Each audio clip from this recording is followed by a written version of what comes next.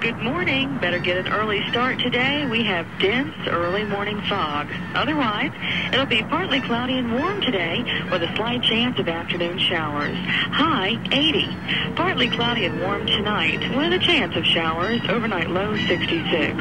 Then partly cloudy and warmer for Tuesday with again a chance of showers. High 82.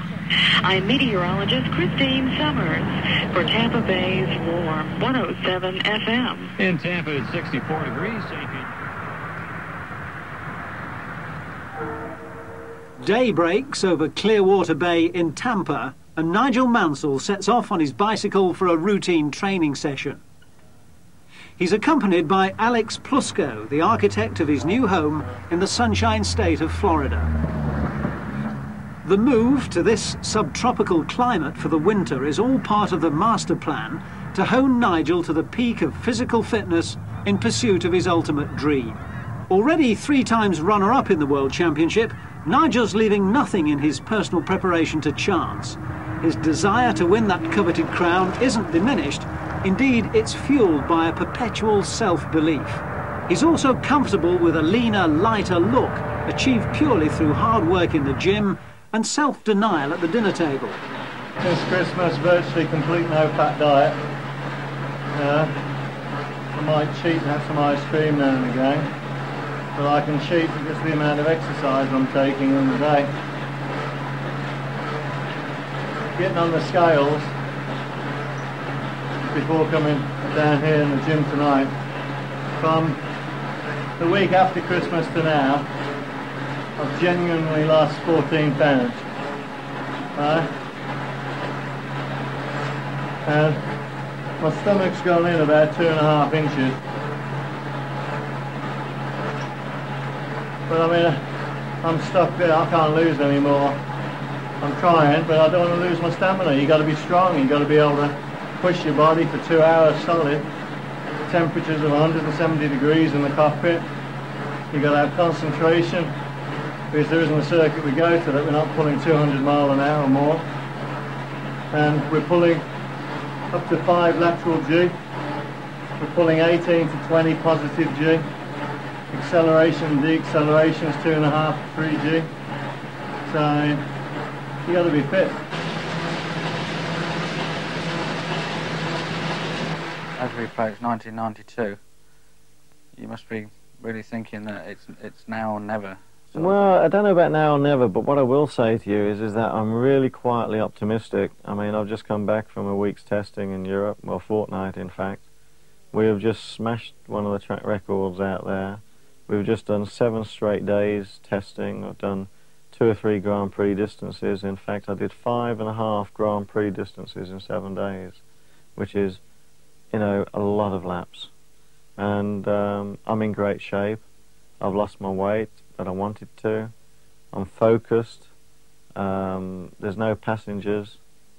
There's no surrender this year, and you know, what will be, but I would say in my whole career I'm starting the season with more optimism than I've ever had in the past.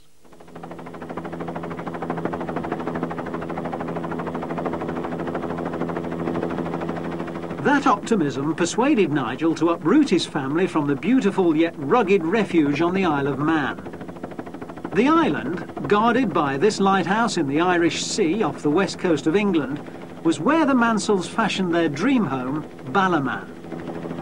Although they were happy in this tranquil, private setting, Nigel found it difficult to train there in Formula One's short close season, the winter, because winters on the Isle of Man can be very harsh. Florida and its inherent sunshine provided a more conducive atmosphere for Nigel to prepare himself for the rigours ahead, and also more opportunity for precious time with the family already denied his company for so much of the year. Right, make sure your life check is on properly. Right, come on then, Greg. Jump up, up we come. There we are, in you go. There we are. Okay. That's good. All aboard, are we? All aboard. Yeah.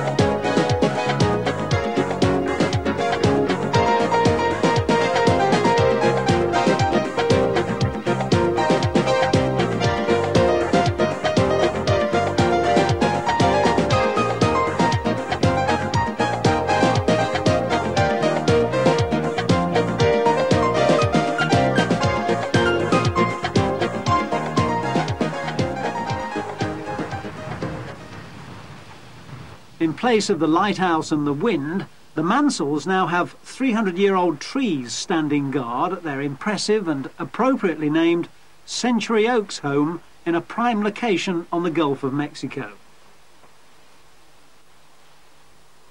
We caught up with Nigel in his cherry wood panelled study. You did say that it's a different way of life here in Florida. Have you fully adjusted yet? Oh yeah, I mean, I think the funniest thing of all is the fact that the English language and the American language is so far removed in certain ways that it's incredibly entertaining, and you have to be very, very careful and very astute, in fact, when you're actually speaking to certain people. You know, you have to sort of read their body language because they don't actually understand what you're saying to them. And one of the first funnies we had really was when Roseanne was saying to me in front of some Americans, say, well, what kind of joint would you like on Sunday? I mean, and obviously this word in America has a lot of other connotations. It certainly isn't meat. So we had a lot of amusement. Yeah, you told a press conference in Oxfordshire a few weeks ago that you actually felt like a human being again. Yeah, I mean, that's astonishing, and, you know, even sort of coming back here after being away in Europe for a fortnight. When I was away for the fortnight last week, I never had a minute's peace. It was incredible, and if my family would have been with me, they would have been quite upset. And coming back here, I'm just sort of an average, normal, you know, father. Go out with my children, I can take them to McDonald's, I can go shopping, and we can walk the streets with relative ease without being recognised all the time. He returned here to the base of his Williams team for a pre-season press conference en route to winter testing.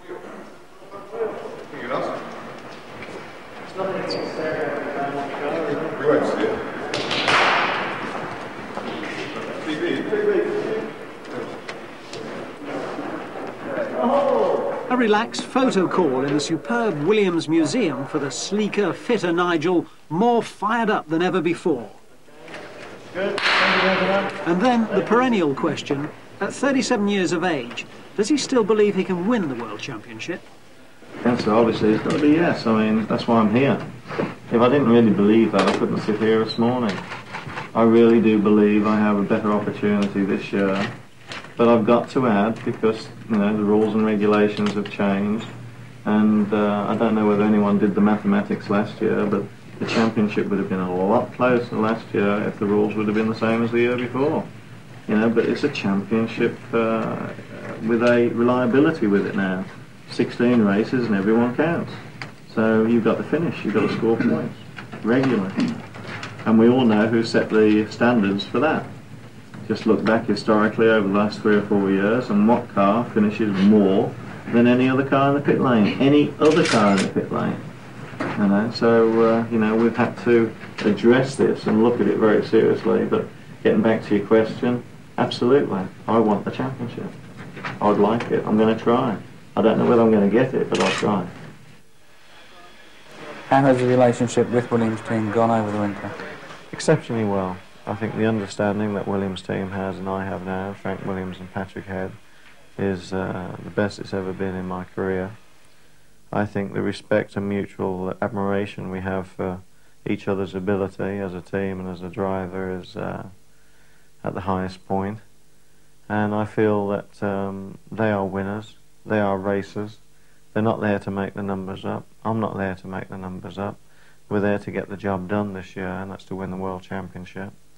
And I think we have a real parallel objective this year, and I'm very, very comfortable with it.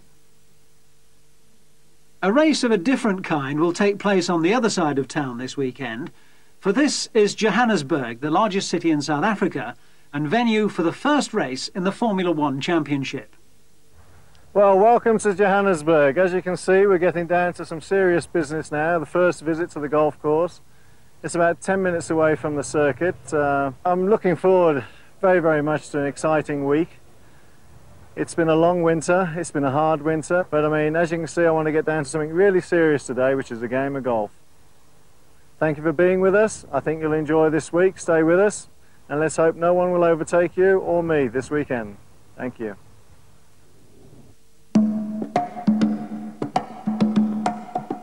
In a little over 100 years, Johannesburg has developed from a gold mining camp into a modern city, the financial and commercial hub of the prosperous Witwatersrand. In the shadow of the city lies Kyalami. Much has changed in the country since the last Formula One race here in 1985, including the circuit, which has had more than £15 million spent on a complete rebuild. Hundreds of workers have toiled around the clock since Christmas to have the circuit ready, and the work continues long after sundown on the eve of the race. The 4.26 kilometre track will be lapped in around 1 minute 15 seconds.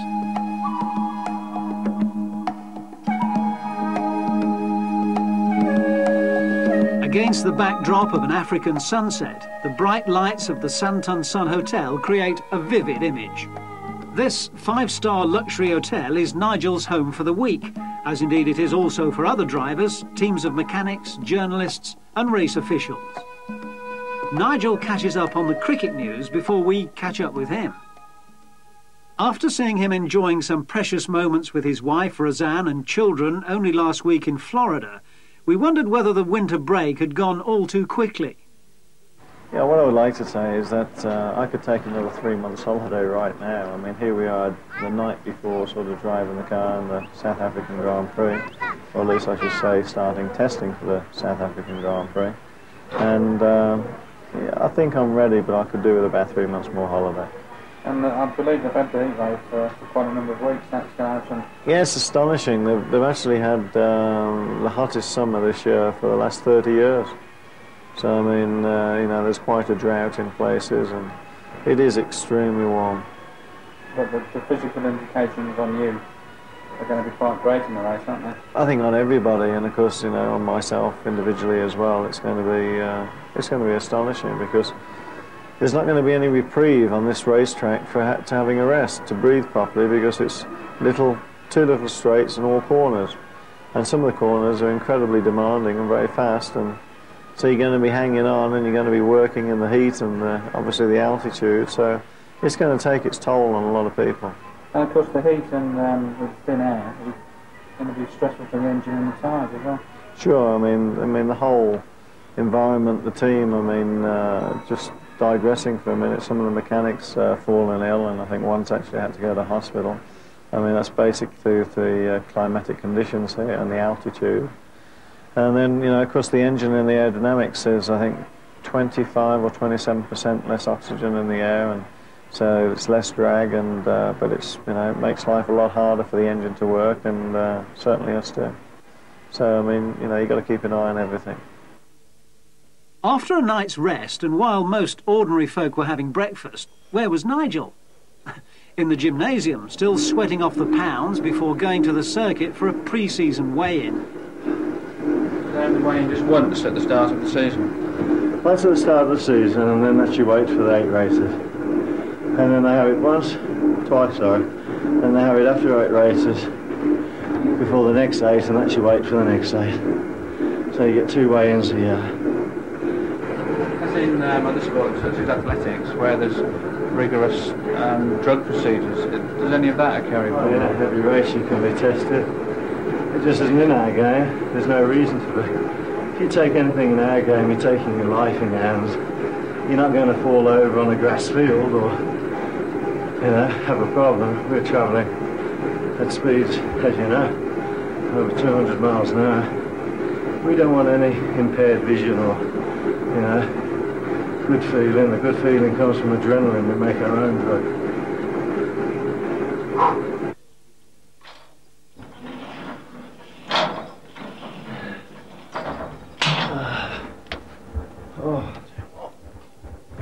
Another 20 minutes of gruelling workout ensured the desired result of the winter's work.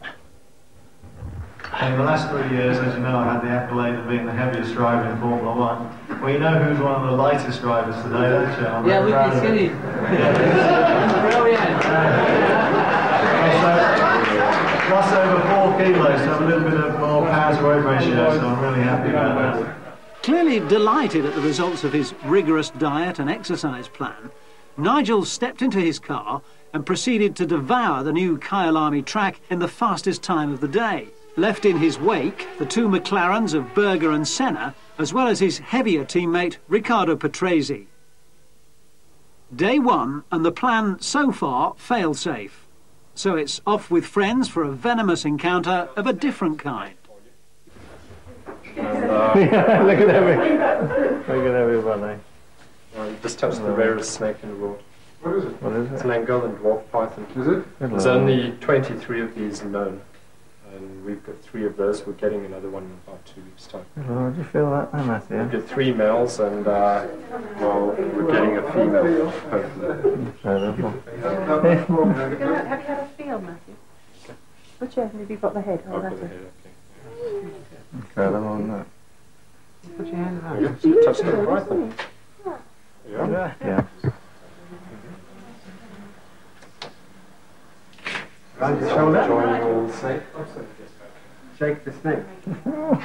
I'm not so sure about this. Yeah, do you want to have a go? Gonna hold it, Matthew? Yeah. Sorry. Tell you what, he's squeezing hard now. Got strong. Yeah. That's a very pretty snake. That's the one we couldn't find. Yeah, Robin, do you want to come on?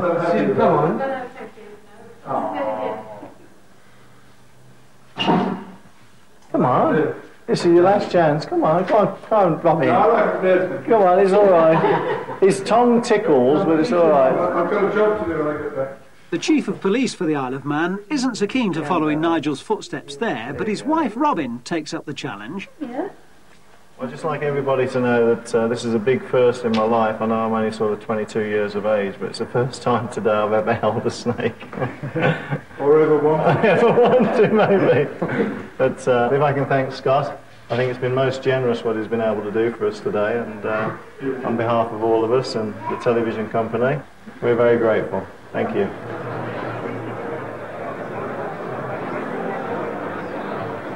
And so it was on to a sponsors function in another Johannesburg hotel that evening. Canon, one of the Williams team major sponsors, were the party hosts, and Nigel was to be guest of honour. The highlight of the evening, a quick spin around the circuit. Right here. Well, believe it or not, you are flat out in 6th gear all the way around to there. You do not lift. That's the secret. I mean, the only trouble is you leave your left one behind here.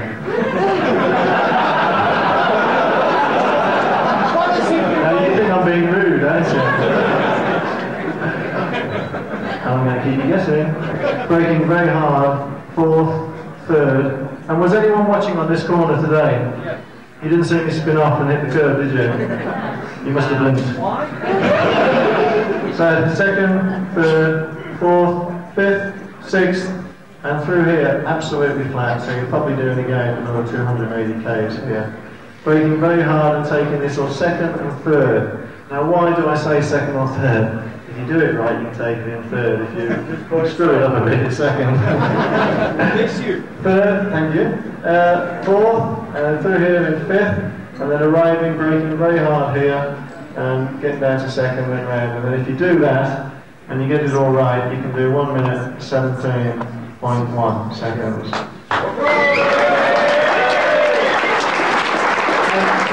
As you know, I'm not prejudiced, but I think that's the quickest time today. Another early start to day 2, and time to catch up with an old friend, Niki Lauda. Beneath that perceived rivalry, the Formula One circuit is a happy scene. And then off to the first of the official sessions at the track. Already the fields around Kyalami are being gobbled up by parked cars as the faithful fans flock in their thousands. For Nigel, no pretenders to pole position. The only change, Jean Alesi losing out to Michael Schumacher. Time again now to relax at the famous Wanderers Golf Club with a couple of pretty keen golfers.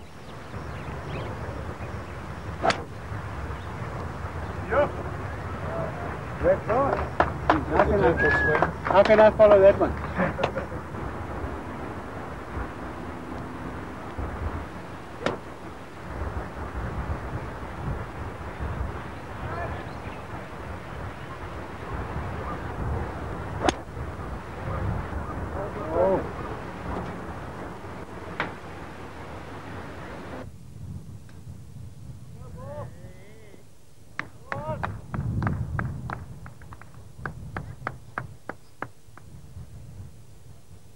Well, here we are again at the end of the game. Mark McNulty, Nigel Mansell. Guess who won? Mark, tell them all about it.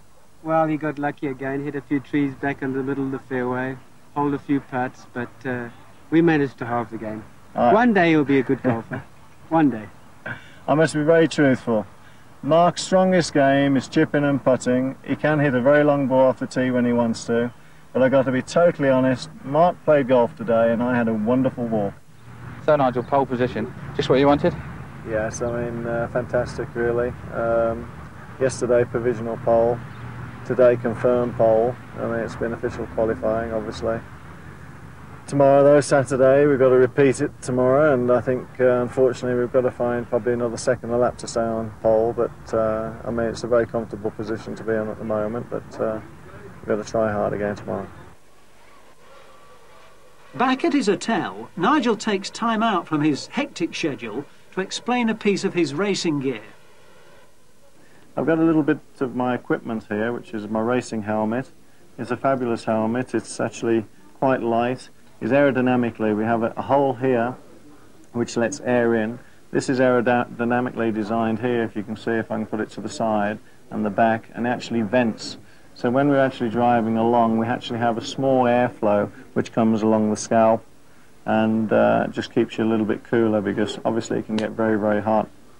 We have a quick release here clip which actually flicks the visor up. It's very, very easy to put it down. One finger will do it, which is very important when you're racing at speeds of over 200 miles an hour. On the side here, there's a few head restraints, so if you're pulling too much G, you can actually put a strap on the side.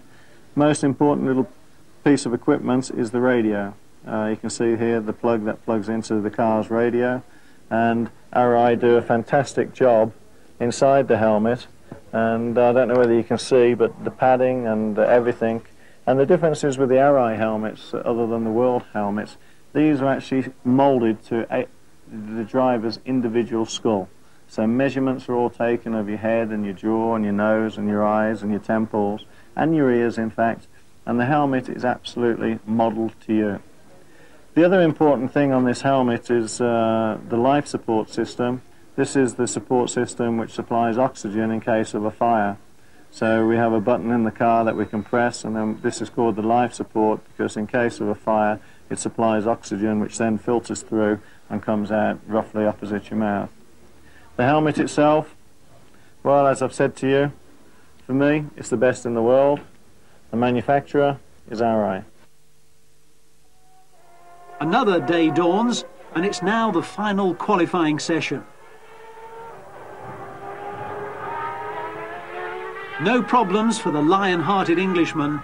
He laps in the day's fastest time to secure pole position for the race, and there's nothing the Brazilian Ayrton Senna can do about it. The front of the grid lines up like this. But long after sunset, Nigel and the team are locked in consultation. Is there a problem? Nigel, today's headlines say it all. Well, I mean, the headlines obviously are very flattering, but the hard day's work has just been completed. I'm very pleased to say that we managed to go a little bit quicker than yesterday and maintain pole position, which obviously is the best place to be on a track like this. So we start the race tomorrow from pole position, and we just hope that reliability now will give me a fair shake, and you know, we can complete the race. And all set for tomorrow, no problems now? Well, the reason I'm late this evening is we have got problems. We've got a technical problem with my race car, which it looks like a decision has been taken now not to race my race car tomorrow. I'm going to go in the backup car into the T car. I won't tell you exactly what the problem is technically, but all I shall say that there's an electrical problem which is intermittent, and we've got to try and run the best car tomorrow with the best chance of reliability. And because there's an intermittent problem with my race car, it's best, although it's working fine now, the problem could come back tomorrow in the race, and so a decision's been taken tonight to run the T car. Race day, and Nigel and party leave the Santon Sun for the last time. What will the day bring?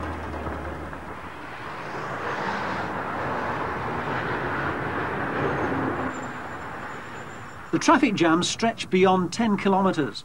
Traffic officers have been out in force since 4 a.m, trying to control the flow of an expected 40,000 vehicles.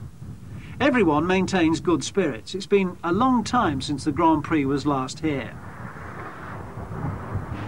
Well, just over 60 minutes away from the beginning of the 1992 South African Grand Prix. Very exciting here. We had listeners poll quickly about the last half hour ago, and Mansell has come out a clear winner.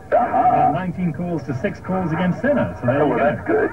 Well, let's see what happens, Keith. Yep, absolutely. The best man has to win as long as it's Nigel. I mean, I can say that. There's not much more time to go. Last chance to buy some souvenirs. Official race T-shirts. Come on. Get your T-shirts. And for those unlucky enough to be outside the circuit, there's always the television. Like millions of viewers the world over, 44 countries taking live TV coverage of the race. Nigel makes a perfect start in his spare car and leaves the rest of the field trailing in his wake, constantly setting fastest laps and breaking the lap record with 3 laps to go. A comprehensive start to finish victory for Nigel Mansell, the perfect end to what's been a perfect week in South Africa. A superb start to Nigel's championship aims with a full 10 points. Teammate Prix with 6, Senna 4, Schumacher 3, Berger 2 and Johnny Herbert scoring 1. 16 points to the Williams-Renault team with McLaren Honda on 6, Benetton Ford 3 and Lotus Ford 1. We've just finished the South African Grand Prix, and I can sit here and almost smile at you and say that we won the race. And I'm really, really happy, and it's almost like another fairy tale coming true to start the season on such a high note. I don't think you can do any better than sort of being the quickest 3 days prior to the race and then actually winning the race. But all credit must go to the Williams Renault team, the Canon Williams Renault team, that is. Renault have done fantastic efforts over the winter with the engine, so has Elf Fuel. And of course the Williams team has done just fantastic things over the winter. And of course all the associated sponsors and the mechanics. So it's been a huge team effort, and of course I was able to deliver the driving for them today, and that makes me very proud to have managed to do that. Did everything go exactly according to plan? Well, I mean, I've got to say really yes. I mean, I had plan 1 over the winter to lose weight, plan 2 was to come out the starting blocks and win the first race, and you can guess what plan 3 is.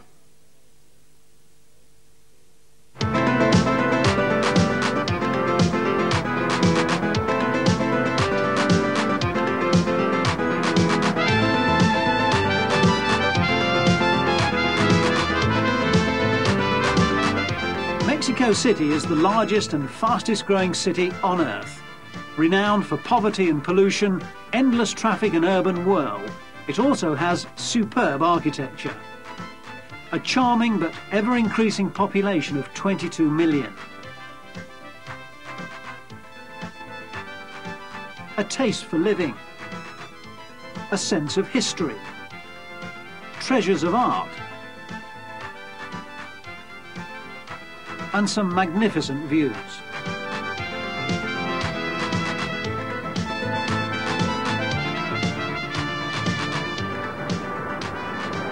Hi everybody, and welcome to the second event in the World Championship here in Mexico City.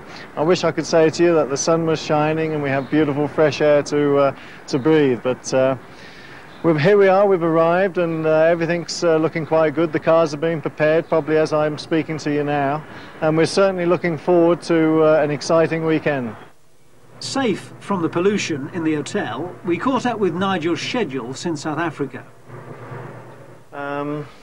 Basically getting back into the home life, although I'm very proud to say that we've not missed a day's training, and we've eaten well, and we've tried to go to bed at sensible times and just keep ourselves in real good condition. The only thing I would say that in Florida where we are, everything has blossomed at the same time, and if you suffer with hay fever, this is a bad time. But it's been great. And what's been happening with the Williams team? Williams team has gone testing with our test driver Damon Hill, and we're progressing things, but mainly it was a consolidation this last fortnight. The cars got back about 4 or 5 days after the South African race. They've been totally stripped down, totally rebuilt again, and we've just sort of paid very, very good attention to all the small details. And obviously flying them out here to Mexico takes a few days, and the cars arrived here Sunday or Monday, and they've all been setting up since. Have you checked in at the circuit yet? Yes, we went straight to the circuit from the airport this afternoon, and I must confess I have a little bit of trepidation because they've resurfaced the track only a fortnight ago. It was extremely hot at lunchtime, and walking across the track in places, the actual track was coming up on the pumps. So when you put a Formula 1 car on there, I think that the track will actually tear up in places. So I just hope that they put a lot of cement dust down on top of the surface and seal it. And I hope that it isn't hot tomorrow, because if it is, I can forecast there's going to be a lot of cars spinning off. And the most dangerous thing, of course, is when a Formula 1 car goes over these sections of track. If it pulls up a lump of tarmac and throws it backwards at over 200 miles an hour and it hits you in the head, then you can have a very serious accident. I believe as well they've altered the Peralta. They've altered it, but unfortunately I don't think they've made it better. I think if anything it's probably worse now than it was before. And the the whole corner has been resurfaced, and as I said, we have rules in Formula 1 which are laid down that any circuit, if it's resurfaced, should be done a minimum of 60 days before the race, and then a race should be run on it before a Formula 1 event. And here we are, we're a fortnight after it's been resurfaced, and you know, I think that's unreasonable. I just hope that it stays together. In the shadow of Mexico's 1968 Olympic Sports Palace lies the controversial Peralta curve on the bumpiest, most feared circuit in the world. Despite a qualifying session full of drama and incident, Nigel manages to set the quickest time, more than a second quicker than the emerging young German Michael Schumacher. we've gone very well today, and we have got the provisional pole. My teammate's in third, and Michael Schumacher from Benetton is in second place. But really the story of the day, unfortunately, is the big accident which befell on Ayrton Senna coming out of one of the high-speed turns. He shut off the circuit and went straight into a concrete wall. I'm very pleased to say to you that although slightly concussed and his, I think, left leg is real badly bruised, hopefully he'll be back driving in the car maybe sometime tomorrow. But a very big accident, and the actual time practice was delayed for about 20 minutes due to this accident. Of course, Ayrton had a crash here last year. Yeah, in the Peralta, Ayrton actually rolled it last year, going on a very, very quick lap. But I think that this accident today was even surpassed the one that he had here last year. So, is the circuit dangerous? Well, the problem with this particular circuit is the fact that it's built on a lake bed, as we're aware. The circuit actually changes from year to year, from the point of view that, you know, one part of the circuit last year might have been smooth, and this year is, in fact, there's almost a small hill there. And so indicatively it's bumpy, it's fast.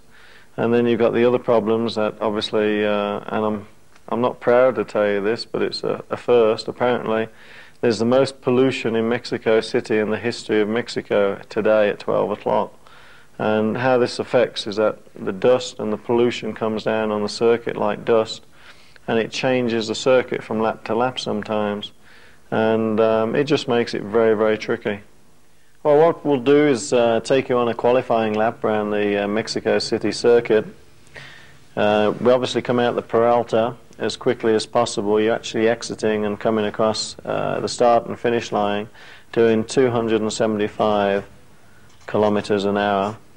You are literally changing from 5th gear to 6th gear right on the start-finish line, remaining in 6th all the way down the straight. It's a little bit bumpy, but from here to here is the only time that you can actually breathe properly on this circuit. So once you get down to here, which is the 100-meter board, you actually are braking quite hard and going from 6th to 5th to 4th to 3rd. And you're turning into the corner here as tight as one can, and then going through the S's and making a straight line as much as possible. Now in the middle of this corner, it's not as straightforward as you think, because you have cambers on the side of the road. So if the road is like this, there's the middle of the road, the camber actually falls off. So it is quite difficult to get the car balanced, and literally on the exit here, still in 3rd, you change to 4th and 5th, and sometimes you get it into 6th gear before here. Very bumpy through here, and this is getting quicker all the time. We are now up to about 210 kilometers an hour, and there's a massive bump right here where I'll put this cross. And unfortunately today in qualifying, the McLaren with Ayrton Senna came through here, hit the bump, the car went sideways on the circuit, spun, and then there's a concrete wall just about here, and he came straight in, spun round and hit into the wall.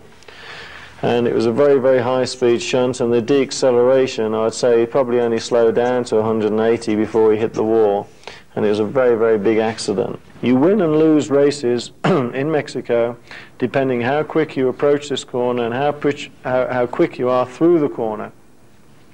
And unless you have the car set up where you are competitive, then you'll never be able to pass anybody on this circuit, because from here all the way around the circuit until here is impossible to pass unless someone makes a mistake. So this corner is the key to winning the race here on Sunday, and we are fortunately at the moment the quickest car at 275. And then if you do everything right and you don't make any mistakes, you are able to go around in 1 minute 16.3 seconds, which just happens to be coincidentally today first position pole. And fortunately, I'm pleased to say that I managed to do that lap. Thank you very much, and I hope you enjoyed the lap of the Mexican Grand Prix. Saturday morning, early. the mechanics, press and allied members of the Grand Prix circus congregate for breakfast. Traditional bacon and eggs, continental choice, or for the more adventurous, a medley of Mexican morsels.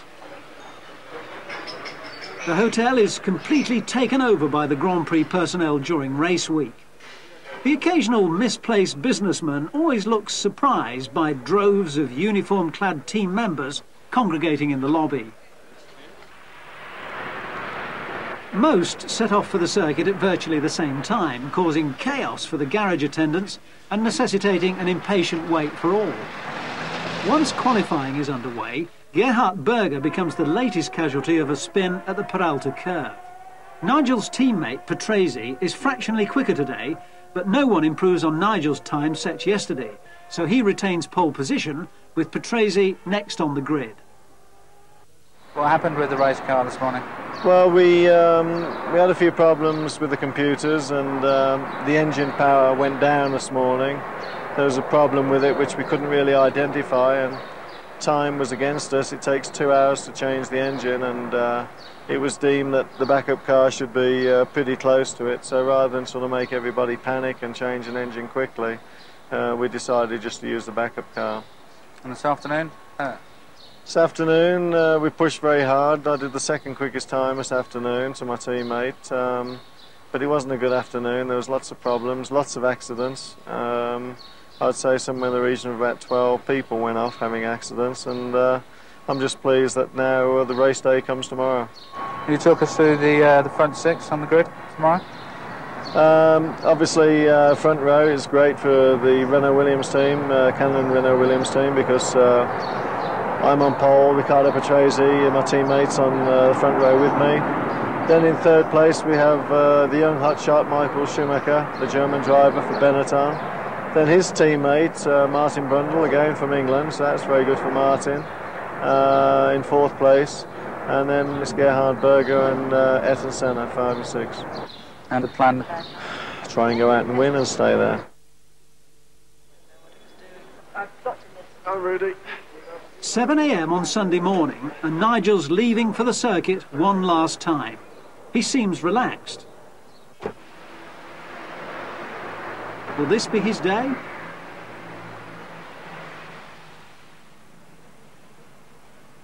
With 5 hours to go to the start, the fans are arriving and the tension is beginning to mount.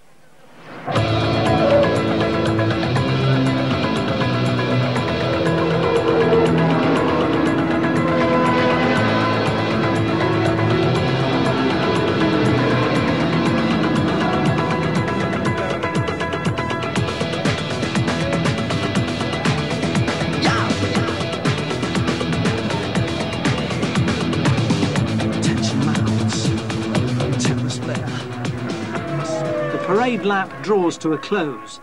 Mansell leads after 1 lap ahead of teammate Patrese. It's the end of a bad week for the champion Ayrton Senna. He recovered from his accident only to be ruled out by mechanical failure. And it's another spectacular green light to checkered flag victory for Nigel Mansell and a Williams 1-2 as in South Africa.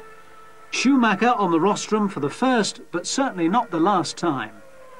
2 races, 2 victories and 2 second places put the Williams drivers out ahead in the championship table. In the constructors' table, an emphatic lead for Williams Renault, with McLaren trailing with 9, Benetton 7 and Tyrrell and Lotus on 2 points. No sign yet of the red Ferraris. Many congratulations, Nigel. Nice trophy. Yeah, it's wonderful. It's a bit too early for it to all sink in at the moment, but very, very hard race. My teammate Riccardo Patrese drove an excellent race and was pushing real hard for about 30 laps. But, I mean, we got the result that we wanted, so I'm very, very comfortable with that. And once again, you showed a clean pair of wheels to the rest of the field? Well, I guess we did, but it wasn't as easy as it probably looked. But the engine worked real good, and I didn't really have any problems other than the car was very difficult to drive at the end. It was very harsh over the bumps. But when you win, you got to smile. Any hairy moments at all? Yeah, the start, the first corner was quite hairy. I got out of shape going around the first corner. big oversteer, but after that I just kept everything in sync.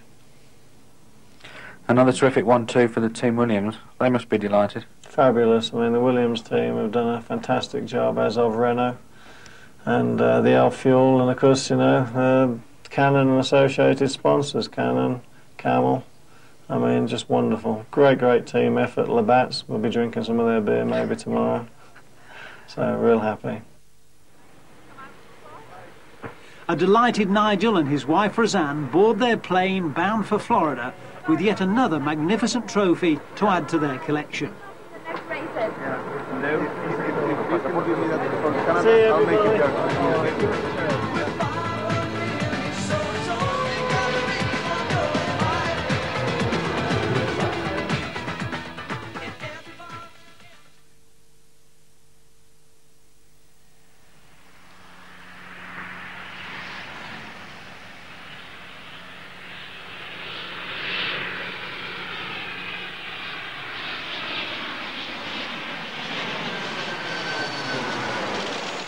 When you fly down to Rio, keep going for another 400 kilometres and you'll arrive in Sao Paulo, Brazil's biggest city. With a population of around 15 million, it rivals only Mexico City as the fastest growing place on Earth. Covering more than 95,000 square miles, Sao Paulo state is about the size of Great Britain. And it's the location for the third round of the Formula One World Drivers' Championship. The 90-year-old Sao Paulo Golf Club is an oasis in the middle of a teeming city, and it's the first port of call for Nigel the morning after his arrival from Florida. Well, here we are again. I mean, we're at the third round now. What can one say? After South Africa, after Mexico, welcome to Brazil. Here we are in Sao Paulo. We're currently walking the golf course on the first hole. I must say that the first time I've actually been to Sao Paulo that we have dry weather, so I think it's great to actually come out on the golf course and to sort of get some fresh air and a little bit of sunlight, and it's the quickest way for me to acclimate. We are currently at about 11 o'clock on Thursday, the day before obviously practice starts. And what I'll do as the day goes on is talk you through how I feel the season's gone so far, the challenges of this weekend, and I think it's quite astonishing because all credit must be given to sort of Honda and McLaren, because they actually have, would you believe, 6 cars here, and that's quite astonishing. Anyway, we'll go and have a look at where the ball's just landed, and we'll play the second shot.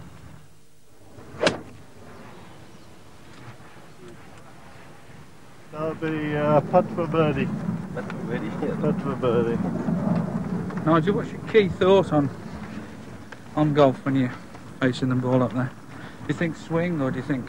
Yeah, swing. I think the biggest thing is, I mean, one of these days I'm going to get really serious on golf. But I can't get serious on golf. You're going to blitz it? Yeah. Until I finish with racing, because with racing, you have to have the mentality that you have to be the quickest on the circuit. You're always trying to go faster, faster, faster. And in golf, really it's the complete opposite. You have to try and slow down and trying to focus on, just like we are now, we're talking between shots now. I have time to think about the shot and then maybe only 10 seconds to execute it. Whereas with driving, you are all the time like this, and your arms are like this, holding onto the wheel and racing around. So when I finish with racing, which I don't know will be, then I'll concentrate very hard on golf for maybe 1 or 2 years and see how good I can get. Right.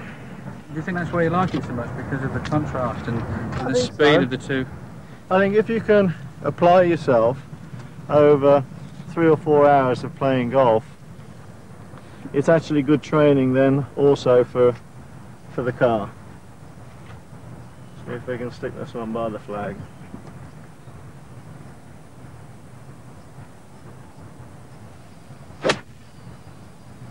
Be the right club. Be the right club.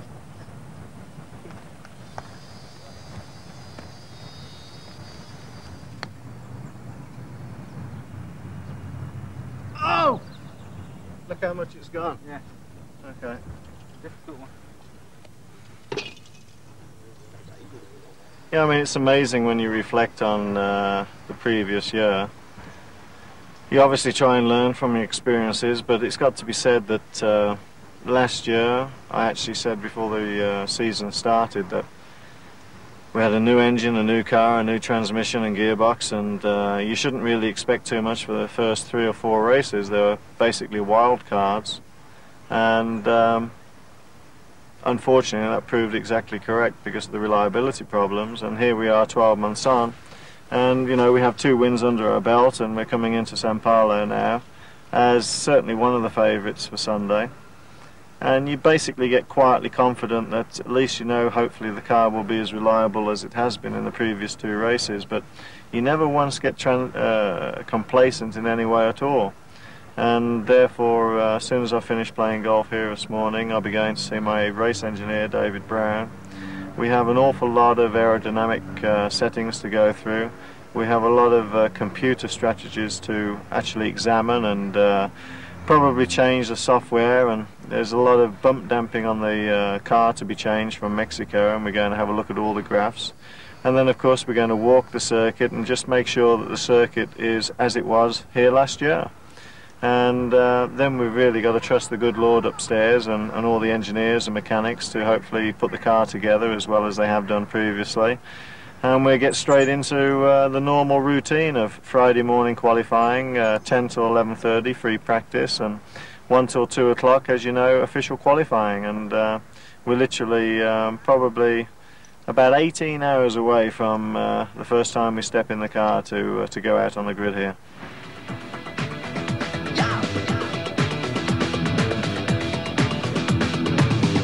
10 miles, tempest flare. The smell of dust and oil hangs in the air. Just one man stands out from the crowd. The British bulldog said loud, say proud. If everybody in the street, yeah, you make us fun. He red fire, red fire, red fire burning in his soul. It's only got to be one go red fire, red fire.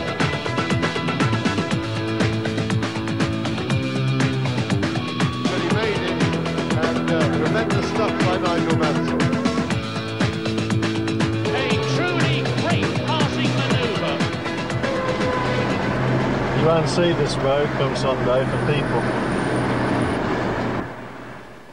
Meanwhile, back at the Transamerica Hotel, the base this week for Nigel and many of the other drivers, there's time for some to relax. There's an exhibition of racing paintings here to coincide with Grand Prix week. And it's a subject close to Nigel's own heart. Well, Nigel, sitting in your rather splendid study, there must be a few memories in the paintings behind you. Yeah, they're great originals. There's special editions done of them, prints. And part of my deal is that if I do the signatures on the prints, that I get the original painting. And the one over here on the right behind me is the 1989 Grand Prix, the first race I drove for Ferrari, which was very historical because we won the race in Rio in Brazil, and there's only 2 drivers ever who have done that in the history of the whole Ferrari team. So I mean, that was very, very satisfying. And then of course this one here, which is Brands Hatch, which was another great victory in 1986. And then this one here, which was the phenomenal duel between Ayrton and myself in Hungary, and that was the overtaking manoeuvre there. And then the one on the far left is the victory that we had in Hockenheim, Germany. So, I mean, all great victories, all different countries, and fantastic memories. Maybe Brazil 1992 will hold fantastic memories again for Nigel, racing his rival Ayrton Senna on his home territory. Friday morning outside the Transamerica, and time to go to work. Well, good morning everybody. It's obviously Friday. It's now 8 o'clock in the morning and we're leaving for the Sao Paulo circuit. I must confess I'm a little late getting up this morning. Had a problem getting out of bed, but in some ways that's a good sign. We're straight into it today. As you can see, the weather is absolutely splendid, so we shouldn't have any rain until late this afternoon, if at all. Just to reiterate the schedule this morning, take about half an hour from here now to get to the circuit, so I'll be arriving there about 8:30. Have a little bit of breakfast, sit down with my engineer and go through the schedule of the day. And then of course we have free practice from 10 till 11:30. And then official practice from 1 till 2, and you might catch some of that, but if not, I'll hopefully catch up with you on the golf course at about 4 o'clock this afternoon. See you then.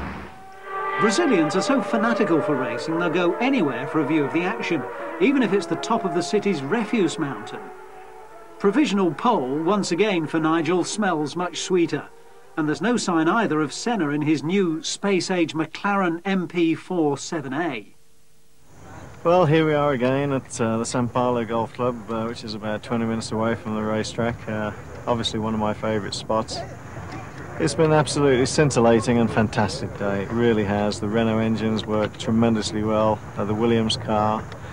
I mean, the whole package, the L fuel, we had some new fuel today, which obviously contributed to the lap time too, and we put a real good lap, I'd say. One of my career best laps for qualifying today. I ended up 1.8 seconds quicker than my teammate, and he was in turn a second quicker than the rest of the competitors. So I mean, absolutely fantastic day for the team. Nice and relaxed now, a bit tired, but we're going to play a few holes of golf and get ready for this evening. I'm inviting you to come with me this evening now to an actual one of the functions we're going to do, and you'll see a lot of entertainment tonight and probably a lot of pretty girls. So follow us around the golf course for a few holes and then come with us this evening.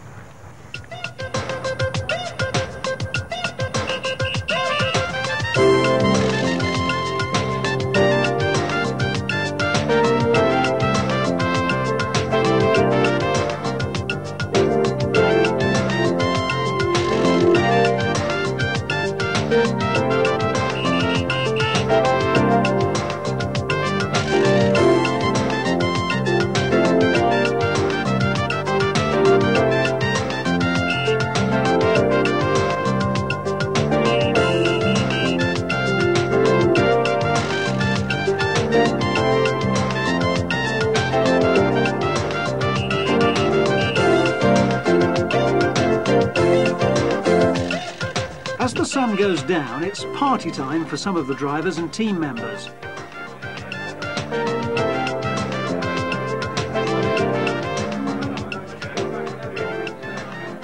There are some duties to perform, but it's also a chance to mix, relax or chat away from the pressures of the circuit.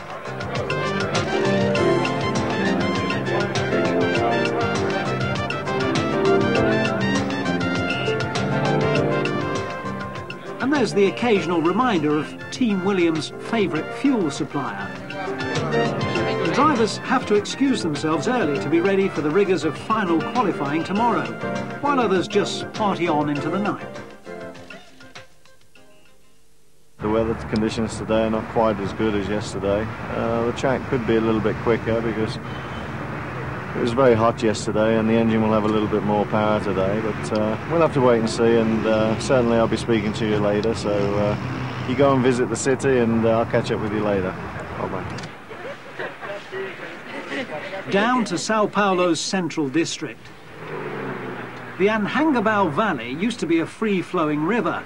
Now it's home to some spectacular skyscrapers and breathtaking 100-foot palm trees. Disaster at the track during qualifying. A high-speed shunt with Ayrton Senna sees Nigel collide heavily with a concrete wall. Although in shock, he appears to be well. He's helicoptered back to the hotel under doctor's orders. Once there, he's spirited away by security men through a series of secret passages and corridors to avoid the waiting media. Tem muita gente lá? Não.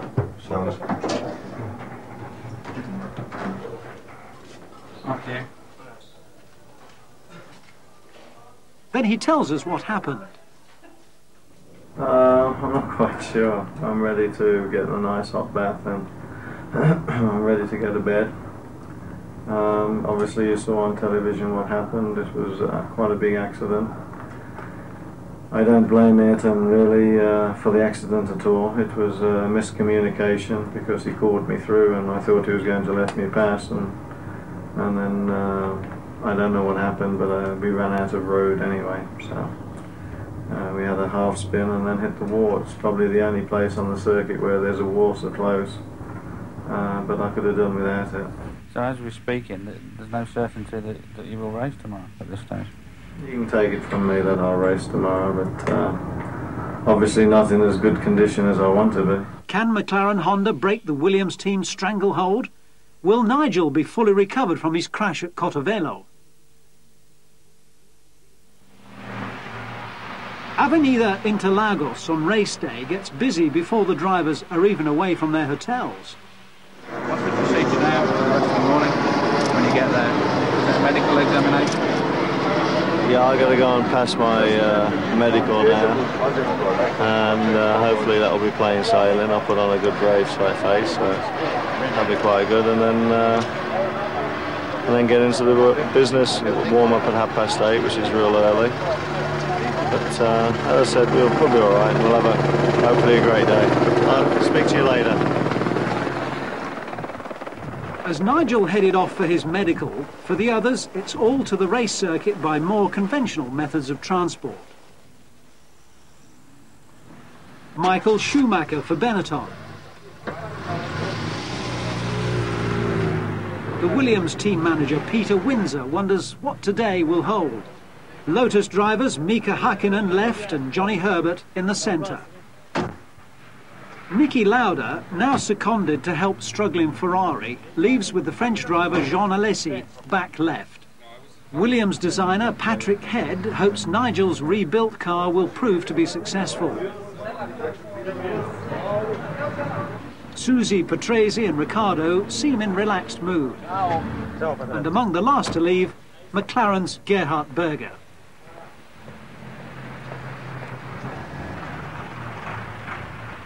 There's no doubting that the Brazilians want their own hero Senna to win today. The people continue to flock as time trickles away. You're hard-pressed to find a supporter waving anything other than Brazilian flags. But Mansell fans are here, if you look carefully enough. Drama right at the start for Nigel as he spins his wheels and loses the lead to Patrese. Senna's race is run on lap 17. Nigel's pit stop on lap 29 is faster than Patrese's, and it's enough to give Nigel the lead. He goes from strength to take the flag. It's 3 wins in a row for Nigel, his 24th victory, equalling the record of the legendary Juan Manuel Fangio.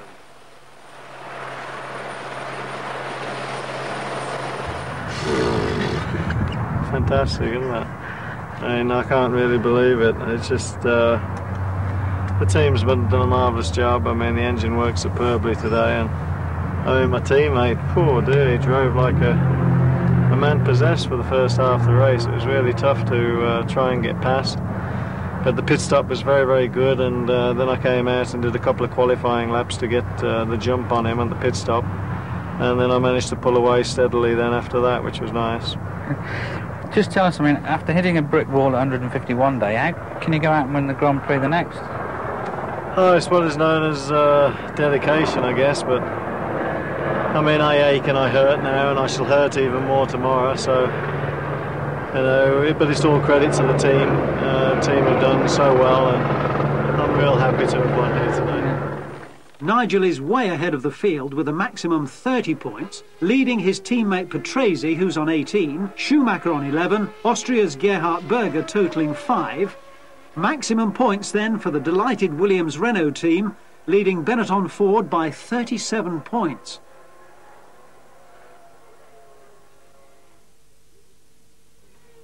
Well, Nigel, welcome back to the English Spring. It's incredible, isn't it? Now I know why I went to winter in Florida. I mean, it was definitely a good call.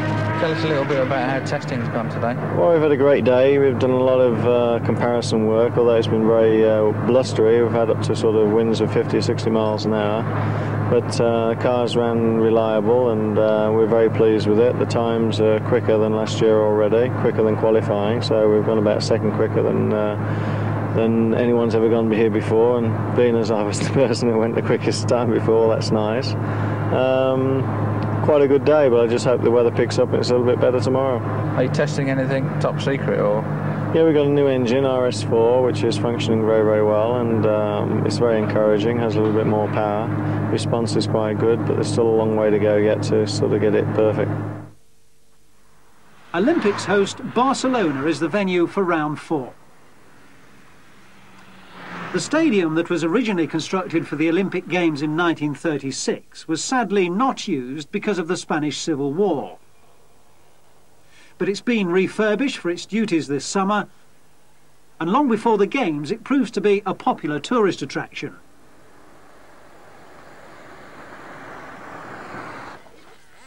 Within the stadium's shadow, some aspiring racers battle to control their model cars. Scenes no doubt to be reenacted for real this weekend at the circuit at Catalunya.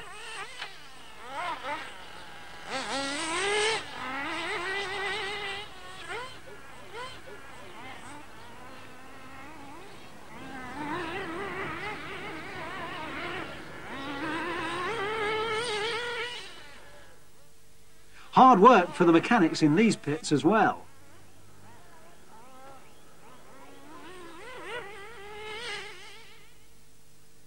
On his first day in Spain, however, Nigel Mansell's not to be found at the circuit.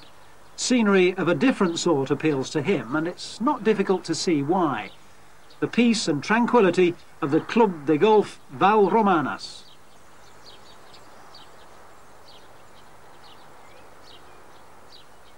But before Nigel can enjoy the beauty this golf course has to offer, duty calls again in the shape of the BBC's stalwart race commentator Murray Walker. Another race looming, another interview to be negotiated. I think the fabulous thing is I can have a shorter interview with you without being interrupted. That's a real plus. Without the noise and everything. That's a big plus, I can get rid of it quick. But no, I mean, it's condition of the mind. One thing I've learned is that there's only one person that knows the condition of your body and your mind, and that's yourself. And a lot of us don't listen to it. And therefore, I've learnt this winter as well with the objectives I try to sort of accomplish, that I've got to listen to myself more. And this is space. No phones, no noise, no smell of engines, not too many reporters. People are very pleasant and accommodating. And to get out on that golf course and whack a ball is great. I've just noticed you're getting a ball crash, should you know that? Yeah. He's getting me back. Well, welcome everybody. Here we are in Spain, Barcelona. A glorious sunny day. We're at a track where last year there was an incredible amount of excitement, mainly because of the weather conditions. It started wet, then it dried off, then it started to rain again. There was exceptional excitement in the pit lane where wheels were being changed from wet tyres to dry tyres. But here we are, and I'm glad to say that the sunshine's coming down on us and it's very, very pleasant. The golf course, splendid, isn't it?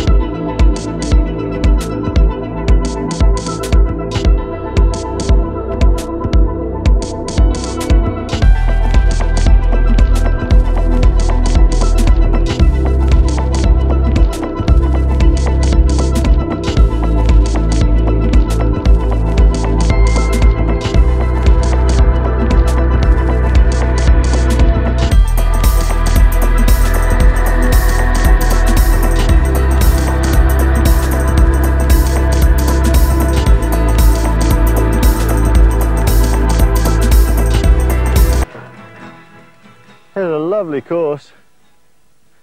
So what do you reckon for the weekend, what we should do then? Well, I'll give you my game plan tomorrow. Up again, really at the crack of dawn, probably 6:30. Shower, 7 for 7:30 breakfast. And I'm going to be at the track probably for 8 o'clock in the morning tomorrow. Why? Because we have had this break from Sao Paulo of 3 to 4 weeks. Everybody will be well fired up tomorrow, and I've got to make sure that both my cars are set up extremely well. I've got to get my mechanics motivated, not that they're not already, but just give them that little bit of an edge. Have a real good briefing with the engineer. And of course, I mean, this weekend's quite an exceptional weekend because our team's going to be running for the first time this year 4 cars.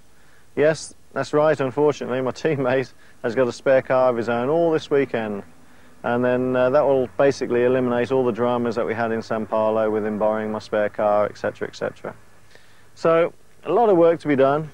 Crack a sparrow, we call it in the morning, but I want to be quick, straight off the bat, so I predict that hopefully within half a dozen laps we'll be at the top of the time board, and then we'll have to work very, very hard to maintain that this weekend.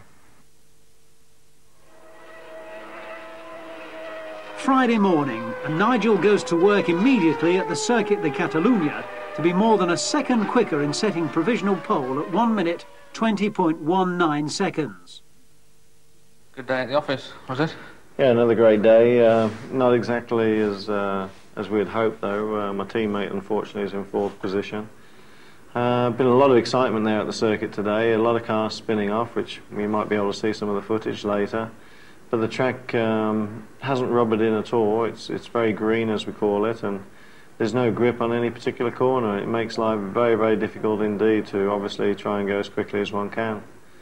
Great day though for me again. We're on pole position by just 1 second, and that might sound quite good, but really with the problems we had, I'd be a lot more comfortable if that margin was a bit more.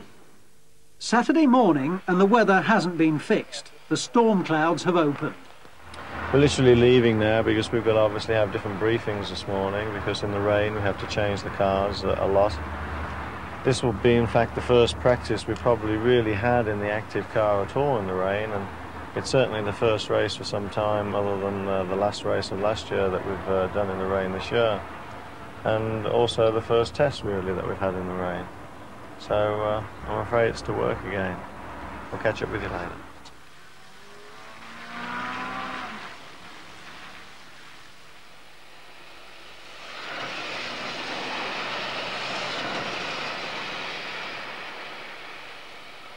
The rain in Spain that day was relentless, making driving unpleasant for mere mortals, let alone Formula One drivers.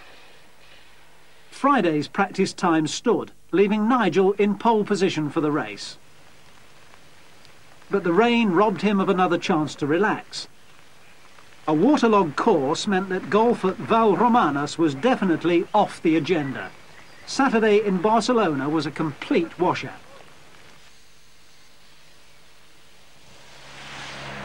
Yeah, I mean, I was going to go and hit some golf balls this afternoon, and we didn't have time to do that because we've just been trying to find a compromise with the car setup, because it could be wet tomorrow and it could be dry. And it's been quite an exciting day. I think there's been something like about 30 or 40 accidents with cars going off all over the place, and I was unfortunately one of them, but no serious damage. But it's been a very, very tiring and a very long day. Coming down the track very quickly in 6th, braking very hard at this point from 6th to 5th to 4th to 3rd, and sometimes even down to 2nd gear. A quick squirt in 2nd, 3rd, and then 4th gear, staying in 4th gear, and then before this corner, actually getting in 5th. And this corner is 266 kilometers an hour. Very fast corner, and you're actually pulling something like about 4.8 G lateral. So a lot of G-force being forced both ways here. Very, very stressful corner. If anyone said to me, which corner wins or loses the race here? And this is it. This corner right here. Why?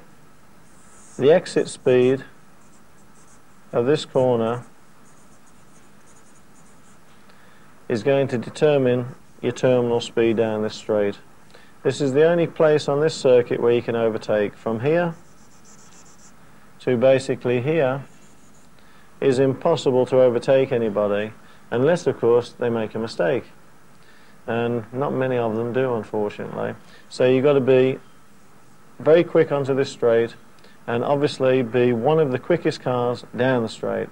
If you can do all that and you put a perfect lap together, you can do 1 minute point 20.1 this weekend, and I'm very pleased to tell you that I managed to do it. So we have our 4th consecutive pole position here in Spain. Race day dawns and the weather hasn't improved. I think you can sort of have a pan round, have a look at the sky. It doesn't exactly fill you full of confidence. It's never nice to get up on a Sunday morning and know that you're going to have a race whereby it's going to be a little bit of a lottery, and the elements are going to play a very large part in the outcome of the race today. Even if you get a good start, which obviously I'm hoping to get a good start, within 10 or 15 laps you'll be coming there to lap the back markers, and in these conditions not one driver will be able to see behind them because of the spray, the plumes of spray, and therefore overtaking even slow cars is going to be very, very difficult. Among the last to leave for the circuit is team boss Frank Williams. Time for a lightning quick tour of Barcelona's magnificent architecture.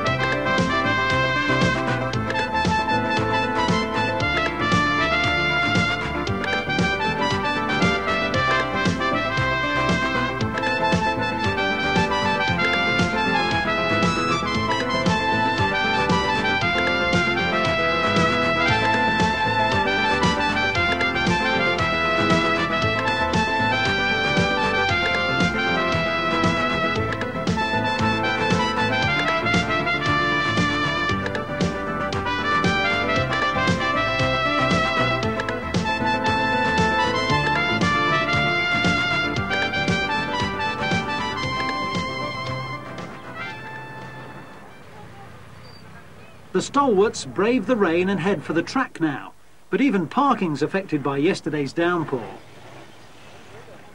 In appalling conditions, Prix's race is run early when he hits a wall. Ayrton Senna is another casualty, and after a defiant battle in the rain, Nigel Mansell makes it 4 straight wins from 4 starts, the first Briton to do so. Schumacher followed by Alesi, Berger, Alboreto and Martini. Nigel has a maximum 40 points in the Drivers' Championship now. Teammate Prix stays on 18, hard pressed by Schumacher. Senna languishes on 4 points. The Williams team are still miles ahead in the Constructors' Championship. No competition apart from Benetton up to now. We caught up with Nigel at Girona Airport. 4 in a row and Jim Clark's 25 now. I know, it's unbelievable, and I don't know whether you, it's probably silly to say I don't know whether you saw the race, because you probably did, but it was catastrophic. I mean, the weather, the rain, my eyes feel as though they're out the sockets because you're straining to see all the time where you're going. The car was on tender hooks all the time, but heck, we won. What can you say? Except I don't think it will sink in till tomorrow. I mean, the activity and work and all the rest of it. Thank you very much. Thank you. It's just phenomenal. Still speechless, really, out of breath, tired, ready to go to bed, and I'm ready to take off, to be honest. And the team, Ricciardo had a spin there, so he spoiled the 1-2 record. Ricciardo had a problem, but I mean, so did so many other drivers. I mean, any driver that finished that race there today deserves a medal, no question of it. I'll probably see you in a few weeks' time at Imola. In the meantime, I don't know whether it's doing this film work or not, but 4 in a row, I can't say any more. You better keep the good act going for the next one. Thank you very much. As the enormity of equalling Jim Clark's 25 wins sinks in, a tired but elated Nigel is sped back to the Isle of Man, where he'll be based for the remaining European races. San Marino, Europe's smallest republic, lies in the eastern hills of the Apennines. The republic's breathtaking panoramas draw 3.5 million tourists a year, more than 150 to each inhabitant. San Marino is host to round 5 of the Formula One World Championship, though the only clue to this is the occasional Ferrari flag. But the raucous roaring doesn't disturb this tiny fortified capital. 70 miles further northwest brings you closer to the Formula One action. Imola, founded in the 2nd century by the Romans, actually hosts San Marino's Grand Prix, and Nigel Mansell is looking to make history with 5 wins in a row. Good morning to you all. Welcome to the sunshine. It's pleasant to be here in Italy. We're at the San Marino Grand Prix. We're just leaving the hotel here on the first day. It's Friday morning and it's quite early this morning, it's 7:30. But you can see it's an absolutely glorious day, and I think you'll be going around certain places close to this track. And I'll be visiting with you this afternoon to let you know how this morning's got on. So we'll catch up with you then. Bologna is the capital of this northern part of Italy, and its chief landmarks are the twin leaning towers, survivors of more than 200 fortresses that once stood here. Climbing its 498 stairs could cause cardiac arrest, but it's probably well worth the risk. 15 minutes, including resting time, just about gets you to the top. No, censura. Censura queste immagini, censurate. The regimentation of the Roman architects is the most striking aspect from this bird's-eye vantage point.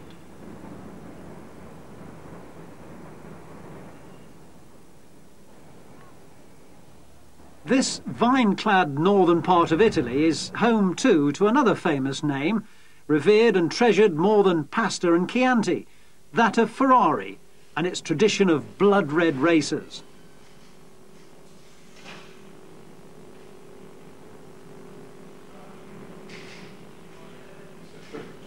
The Ferrari factory is based northwest of Bologna in Maranello. When Nigel spent 2 years of his racing life here from 1989, Italy opened its arms to him and the nation its hearts. Well, I mean, the fans here are just second to none anywhere in the world. The tifosi, as they're renowned. I think working for Ferrari for 2 years obviously endeared them to me and vice versa. And we share a great sense of enthusiasm for racing. And it's exactly that tenacity which prompted Team Williams to entice Nigel away from Ferrari in 1991. Commercial director Sheridan Thinn explains the qualities that drew them back to their ex-driver.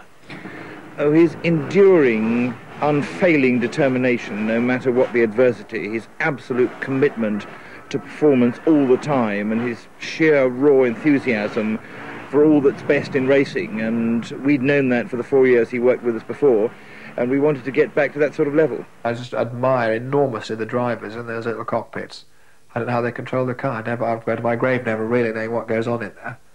But I think what they do, that's what I love about motor racing, what the drivers do in the racing cars to hang it right out. And Nigel was hanging it right out there as usual in Friday's first qualifying at Imola, with a scorching lap of 1:21.8. Well, we're very pleased with today. I mean, today was a very special lap again, similar to the lap we did in Brazil. But it was more special because I did it in my race car, not my qualifying car, because my teammate had to have the qualifying car because he had problems with his race car. So it's a bit like musical chairs, and the best engine wasn't in the race car because that was the engine for doing the homework for race condition tomorrow. So, I mean, we're really delighted. I mean, it was a great day today, and I mean, hopefully we'll have a better one tomorrow. And Tim McLaren's behind you there. Yeah, I mean, they're closing the gap, no question. They'll go quicker tomorrow too. So I mean, you know, it's not over yet, and of course we've got the big day to come yet on Sunday. Nigel had an extra adversary this weekend. The pollen count here is quite horrendous, and unfortunately I suffer with a few allergies, and certainly, as you can hear, it's affecting my throat. Fortunately my eyes are clear, but I've got to be very careful tomorrow to stay out of as much pollen as I can.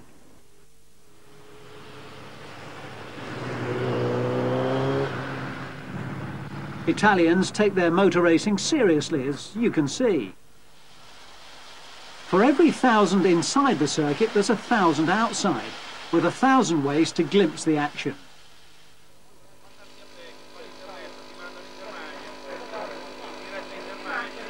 They build scaffold rigs around the circus perimeter, come for the week, park their campers in orderly row, and generally have a good time.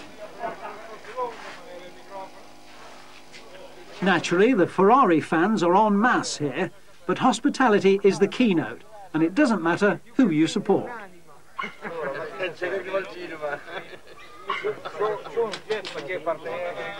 They don't miss a lap and time luncheon between sessions.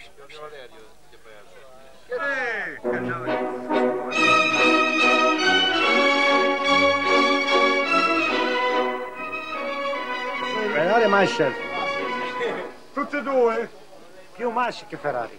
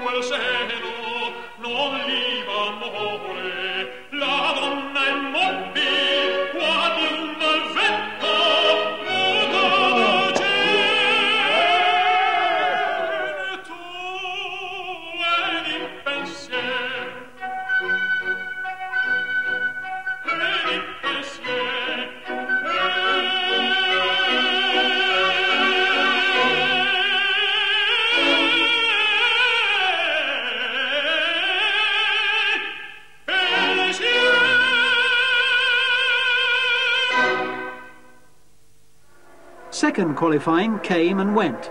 Nobody could beat Nigel's time from the previous day, and Riccardo duly obliged with second place. But did having an Italian teammate in Italy add any pressure? Well, I mean, I'm delighted to obviously be on pole position. That qualified him because he is well and truly fired up. This is his home Grand Prix. And, you know, obviously it's very satisfying to still remain on pole. But there's no question that Riccardo will be driving as hard as he certainly knows how to try and win the race in his own country tomorrow. In fact, in a poll in the newspapers, apparently this week, of all-time favourite Ferrari drivers, I think you feature fourth, which isn't bad considering you've not driven for them for 2 years, is it? It's very difficult to pass any comment on anything like that, but I think with the amount of drivers that have driven for Ferrari and the fact that I'm English, I take that as being in the top 10, I think, is a big compliment. No, Riccardo had an accident in testing the other week, and your former teammate Nelson Piquet in the Indy 500 series had a nasty accident just last week. Do you think people may be pushing the limits too much? Well, I mean, it's a strange question, number one, but I'll try and answer it. Motor racing, in one word, is dangerous. If you get into any vehicle that does more than 30 miles an hour and you hit a concrete wall, likelihood that you're going to get hurt or shook up pretty bad. So I mean, I can't say any more than that, other than the fact that we're all professionals. We all push the limits, but you know, sometimes cars do things to you that you can't control. Mechanical failure, or you run over something on the road. You know, it's a risk you take if you're going to be a race car driver, and you just hope that you play the percentages and you try and stay out of trouble. Now fasten your seatbelts for a guided tour around the circuit with the man in pole position. Okay, a nice qualifying lap out of this corner here, which is the tight chicane, onto the start and finish line in second gear. Accelerating up very quickly, third, fourth and fifth gear, and the start and finish line is here, and you're actually doing 260 kilometers an hour at this point here. You change up to sixth here, and you're flat out in sixth through the Tamburello, and then you come down the straight here towards the Villeneuve curve, and at this point here you are doing 332 kilometers an hour, or 204 miles per hour. And now you have a very important part of the circuit, accelerating fourth, fifth, sixth just before this kink, and the actual track is going downhill. It's a very steep hill down here. You're having to brake very hard. Sixth, fifth, fourth, third, second there, quick squirt to third, round here in third, exiting fourth, up to fifth, and this is a very quick corner coming back into the stadium. Change down to fourth, accelerating all the way, hitting the rev limiter about here, and then down to third, down to second, accelerating through the chicane. If you get this lap perfect, the actual pole position time is 1 minute 21.8 seconds, and my teammate is 1:22.8 in second place. It just so happens that I'm very pleased to tell you that I have pole position again, but the most important corners on this track is this one here, coming onto the main straight, and then your top speed down this straight is very important for overtaking. So this corner here, the speed on the start and finish line, and then this is where all the main overtaking will be done tomorrow. Yeah, I mean, it's wonderful to wake up and know that we're going to the racetrack for a dry race, hopefully. I mean, looking in the sky, I don't think I'm tempting fate this morning, but obviously after the Spanish one, I'm delighted. The hay fever, you can probably still see, still quite bad. One of the toughest things today is to breathe properly. But again, as you know, starting from pole position, I'm fairly fired up. I'm going to the track now to have an early breakfast, and then I'm going to try and get an hour's sleep before warm-up this morning. The reason I got up so early to go to the circuit is because the traffic now is going to be horrendous in about half an hour's time. So I'd rather get to the circuit early, have a lot of rest and no aggravation. So I'm saying that. We'll hopefully see you at Fawley a little bit later after the race. You'll be seeing how it's going, and we'll tell you exactly what's happened through the race then. Have a good one. See ya. Bye.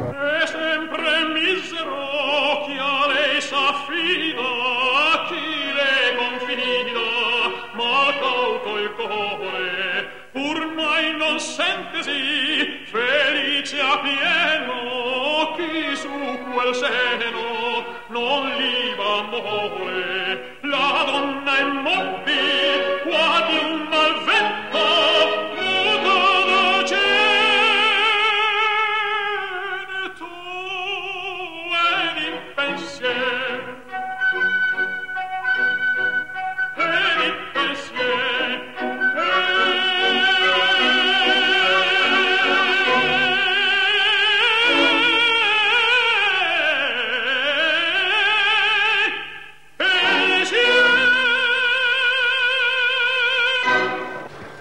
Everyone who had a ticket was inside by now, but last-minute preparations were in hand for those who hadn't. Restaurants were deserted as race time chimed.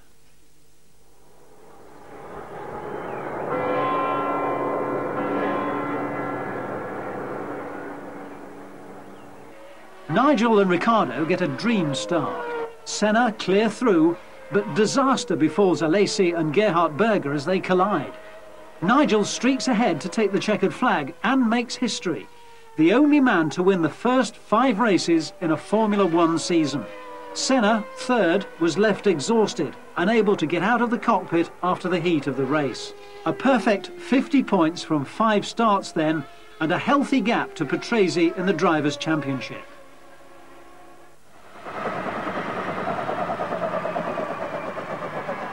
I know, mate, history. First 5 races in the Formula One Championship? Ever in the history. Oh boy, I tell you, it's incredible. I'm tired, but I'm happy. Oh dear. You said to us in South Africa that plan 1 was to win the first race. Plan 2 obviously was to win the second, and here we are, 5 down the line. I know, I don't know what to say. What about plan 16? Oh no, I don't know, no. Let's take one race at a time. This one's history now. Obviously been a fabulous day. One of the greatest in my life, there's no question. To think that you've created history today in the whole sport for winning obviously 5 in a row from the beginning of the season, it puts you amongst the greats of all time. But it's a tribute, and I must say it's a tribute to the team, to all the Renault engineers and designers, to the Williams team especially, all the mechanics, everybody back at the factory, the associated sponsors, to Elf, the fuel supplier. I mean, without them, we'd do nothing, and so this race, this little bit of history we made today, is a big tribute to all of them. In the joy of victory, we leave him to ponder on the fairy tale season so far. A delighted Nigel on top of the world. And serenity returns to San Marino.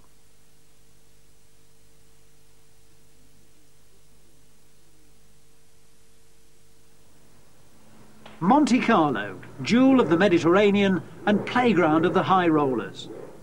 The stunning Beach Plaza Hotel is one of hundreds of 5-star hotels here, and it's home this week to many of the drivers, including Nigel.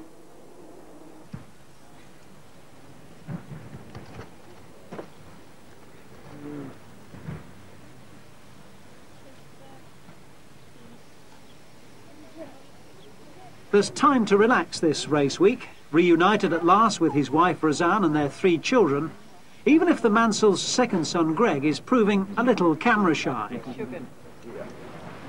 Hi everybody, well here we are in Monte Carlo, the 6th round of the Grand Prix season. I think you can see with the scenery it's a little bit better venue. I'm here with my family, my wife Roseanne and my 3 children, Chloe who's age 9, who's 10 in August, Leo who's 7 and will be 8. Where are you, Leo? Oh, he's gone a running now. Oh, there he is, he's hiding. And of course Greg the Terror, which is hiding on the ground there, and he's just 4. And of course our nanny Claire. In the heat of the afternoon before qualifying, it's time to take the plunge.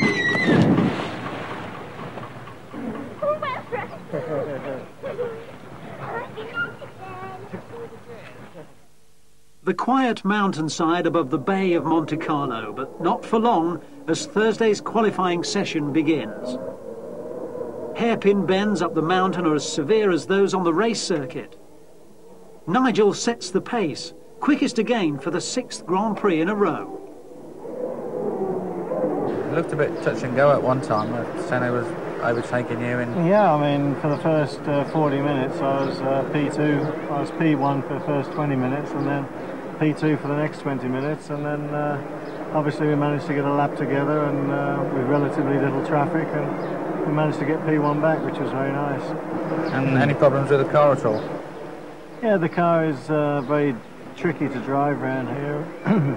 There's no margin for error, and there's walls and barriers everywhere. They've relayed some of the circuit, which makes it nice on some corners and more difficult on others, because where the new surface stops, the old surface starts, and it makes it more slippery just because of that. I mean, the active ride has proved itself quite well up to now. Is this street circuit going to be a major test? This is the major test. This is the biggest test of the year.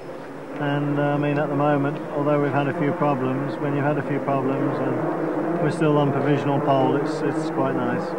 I know at home, certainly in England, there was a lot of newspaper talk suggesting possible rule changes to try and stop perhaps Williams, you know, making a run.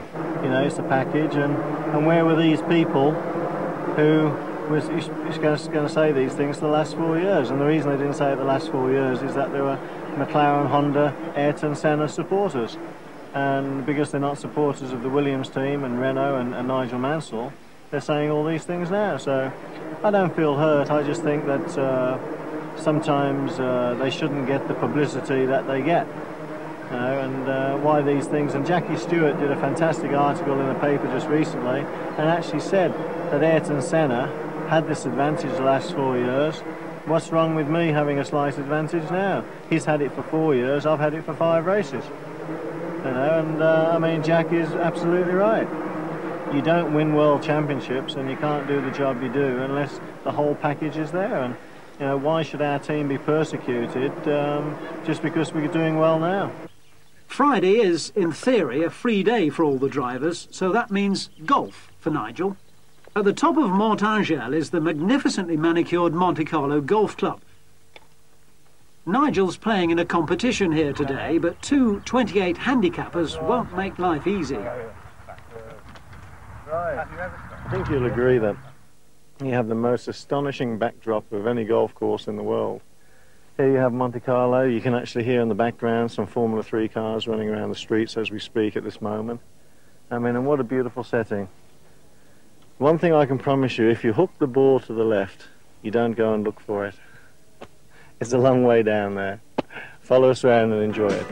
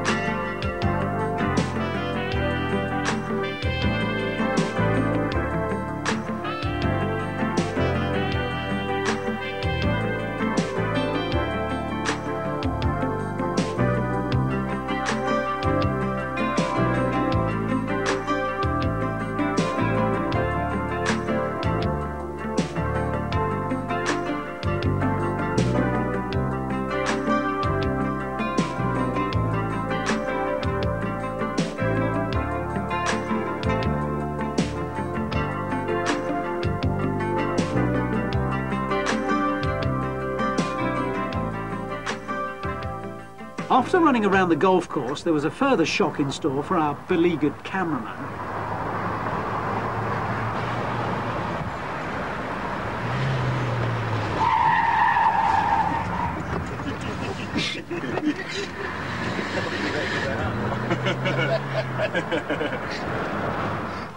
And then off to a camel press conference in the harbour by boat with the whole family.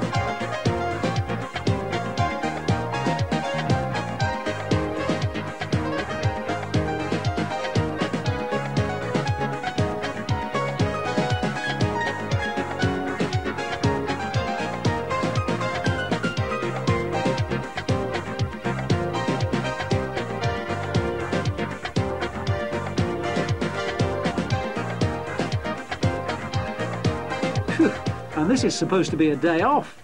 And there's more. Dinner with Renault at l'Hôtel Hermitage.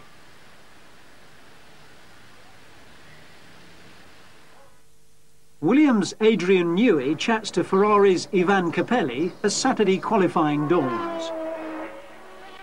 While the Monaco residents tried to shop, Nigel put in an electrifying lap, clipping 2 seconds off his best time on Thursday in the dying moments of the session.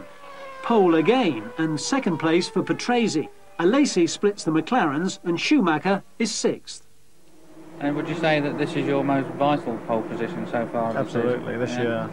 And it's very, very special to get pole position in Monte Carlo anyway, and you know, the way it actually transpired today and doing the time and the speed that we did was you know, extraordinary. Race day finally arrives. Good morning, everybody. It's 9 o'clock. I'm late. I'm about half an hour late going to the pits. Slept a bit heavy, but as you can see, the weather's on our side, and we've got warm-up in literally an hour and a half's time. We just hope that everything runs well this morning. It's going to certainly be an interesting day, but we did the business yesterday by getting on pole position. And of course it's a late race today, 3:30. So I hope the weather stays with us, because it could obviously rain later. Lots of mixed emotions at the moment, but extremely happy at this time, and I hope that it continues to be so. And whatever the outcome, I'll be speaking to you later. Have a good one.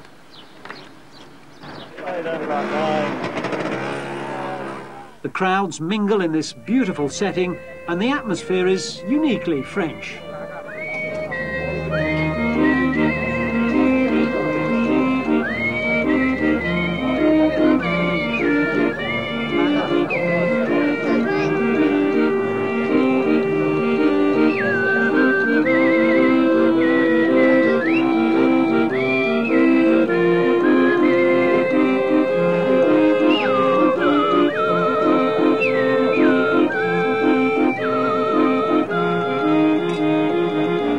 Nigel accelerates away to a perfect start. But Ayrton Senna steals a march over Prix at the first bend. Nigel leads for 71 laps, but disaster looms. A suspected puncture means a late pit stop, and as the team fight to remove the wheel, Senna streaks past. Nigel fights in the most thrilling end to a race seen in years, but passing proves impossible. So McLaren clinch their first victory of the year, with the Williams pairing relegated to second and third. Points also for Brundle and Gachot. I think I can honestly say that it's probably the greatest second place I've had in my career, and probably the most important second place I've had in the career, because we could have so easily been put out of the race with the problem we had. So to get the car back to the pits and get the wheel changed and go out again, and we were, what, this close from really winning the race.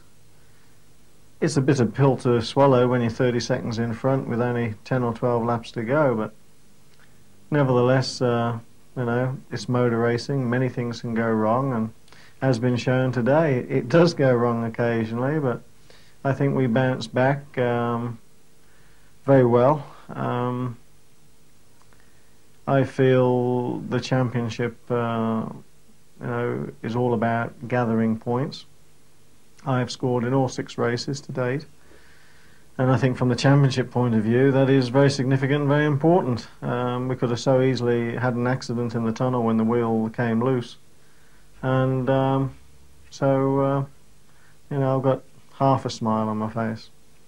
I mean, as you say, you've only 10 laps to go. It seemed a formality, didn't it? What happened exactly? Well, I'm not quite sure. I thought it was a puncture, but the tyre is intact. What's happened is the wheel nut has come undone, and then the wheel in the tunnel, from being in this position, went that position, and it machined the inside of the wheel, and it acted as a brake. And then obviously the car did that as well, because the wheel was flopping around on the back. We were very lucky the wheel nut didn't come off completely and the wheel fell off, because if that would have happened, then we wouldn't have finished the race. So I mean, you know, we've got to be thankful. The wheel nut came undone to a certain extent and then jammed, and that's why we had a long pit stop. So you know, we were unlucky and lucky at the same time. The record books will show that you came second in the 50th Monaco Grand Prix, but everybody that saw it will know that it was a moral victory for you. I probably agree with that, because just coming back to the hotel now, a complete stranger said, "You won the race today." And that's very nice. It's not comforting, because it's not the extra 4 points that I wanted, but it's very nice that the public, you know, see fit to actually volunteer these things to me, and it gives you a good feeling, that's for certain. And I've got an affinity with the fans, so as long as they think I've won, probably that's all that matters. Monaco was a big test for Williams' revolutionary active ride system. But what exactly does it do, and how does it work? Nigel explains. With the active ride car, what you've got to understand, and I've got to be very political now, because obviously we're going into the future here, and we don't want to sort of give away too many secrets about what it might or might not be able to do. But the objective of an active ride car, you throw away springs, dampers, shock absorbers, all that kind of thing. You don't have any roll bars on the car, and everything is electronically controlled. And basically aerodynamics in a race car, that when you go over 100 miles an hour, play a very, very important part. In fact, over 50 miles an hour, the aerodynamics is phenomenal. And therefore, if you can control the ride height of the car, because with normal springs and suspension, the faster you go, the more download you get on the car, and the closer the car gets to the ground. Well, of course, with an active ride car, it's being at any speed, the active ride is controlling the ride height of the car, and that is the air going underneath the car as well as the air going across the top of it. So therefore you can maximize your aerodynamics effect at slow speed, medium speed and high speed. And you can, theoretically, practically it's a lot harder, but theoretically you can control the car's aerodynamics. And or try, I'd say not control, but you try to optimize them. So therefore in any speed, in any corner, you try and get the best balance from the car. And the computer is doing this for you, but you have to give the information to the computer. And it's a step into the future, because then you can put various parameters into the active ride where the car can actually tilt before it gets to a corner. The car can actually change its ride height before it goes into a slow corner. On braking, it can do something else to actually help the car's performance and to actually help it ride bumps. And therefore it's got all these facilities which, I might add, a lot of them are useless, but they're still there, whereas a normal car you don't have. But of course, with the redundancy it has, and because it is ultimately controlled by software and a computer, you've got to remember that if the slightest thing goes wrong with it, it can cause you to have an accident immediately. It can cause you to break down and obviously have an electrical failure. You've got a problem that you just don't finish a race. And it's as complicated as heck. Montreal, Canada. And it's only from the air that one can put into perspective the circuit of the Ile Notre Dame for round 7. Friday morning.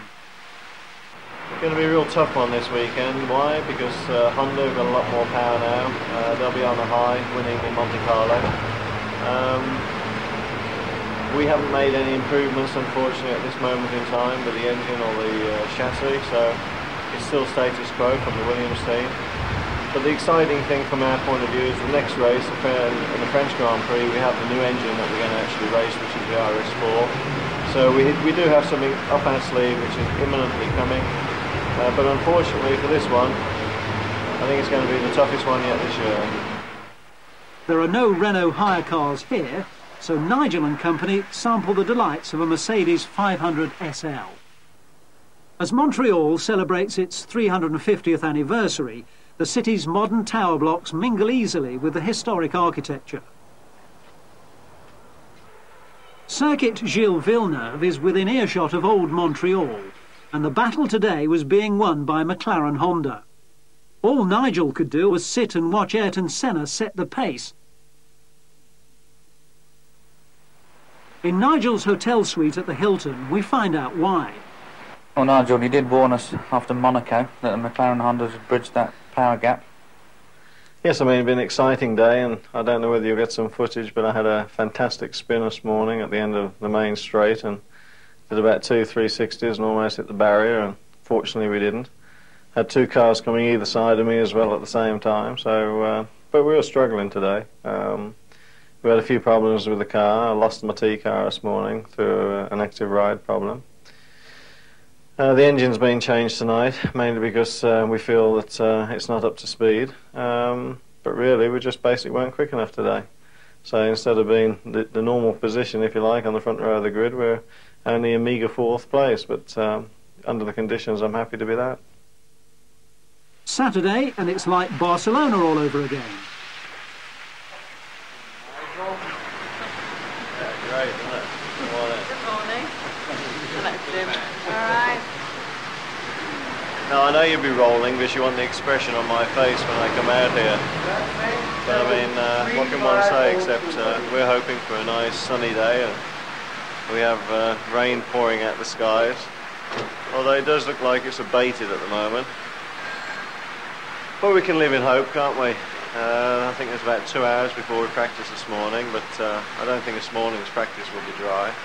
But hopefully by 1 o'clock the track should be dry, and you never know, we might be able to go quicker.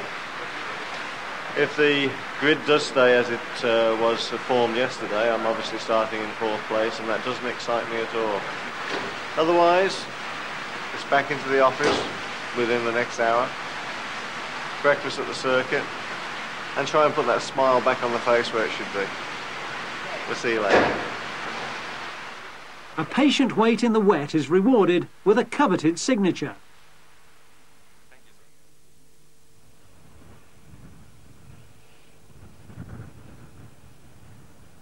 The space-age creation that is Montreal's Olympic Stadium monopolises the cityscape.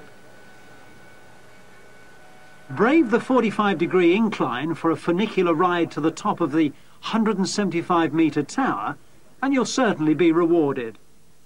There's a view to the battleground of Ile Notre Dame.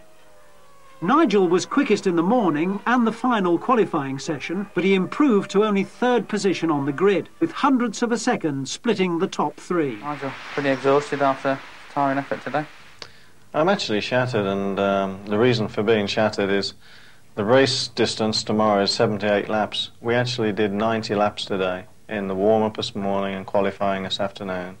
We did 80-something laps yesterday, so we've already done more than 2 Grand Prix distances, and we've still got the race to come. So, I mean, not only myself, but there's a lot of drivers in the pit lane and my teammate that are very tired. And you made an improvement up to 3rd spot today? Made a slight improvement up into 3rd from 4th, but track conditions were very, very difficult, and 3rd is better than 4th, but it's going to be a tough fight tomorrow for sure. A sombre tribute for Quebec's hero Gilles Villeneuve, a sparkling career so tragically muted. The only way to beat the bridge access chaos on race day is to ride the city's metro to Ile Sainte-Hélène, and thence a short walk.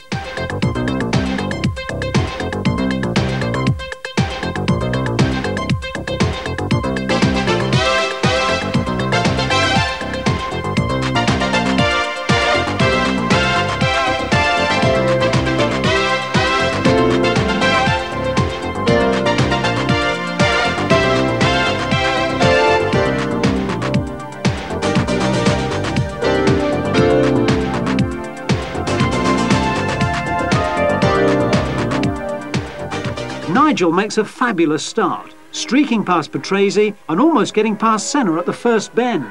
But fate intervenes again. Nigel spins off violently while attempting to pass Senna and is out of the race. With Senna also out, the race is left to the mercy of Berger, and Schumacher cruises home in 2nd place. Well, Nigel, we saw on the television you were clearly a very angry man. Can you tell us exactly what happened? Did you come alongside him? I'd rather not. I mean, it's history now, and you know, it's one of those things. The stewards are looking into it, but you know, fortunately, we're intact. I think it's justice that his car stopped, and it's very unfortunate for my teammate Ricardo because he had gearbox problems. But I mean, the race ended up being a mighty strange race.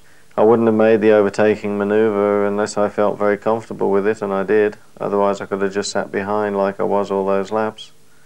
And then obviously that happened, but looking at it on the positive side, nobody's got any closer to me. My teammate's still the next closest at 28 points behind. So yes, Schumacher in the Benetton is closer to my teammate, but I suppose what mattered was no one came closer on the championship. But we'll wait and see what the next one. Of course, there's a great English saying, we live to fight another day. And fight he certainly will.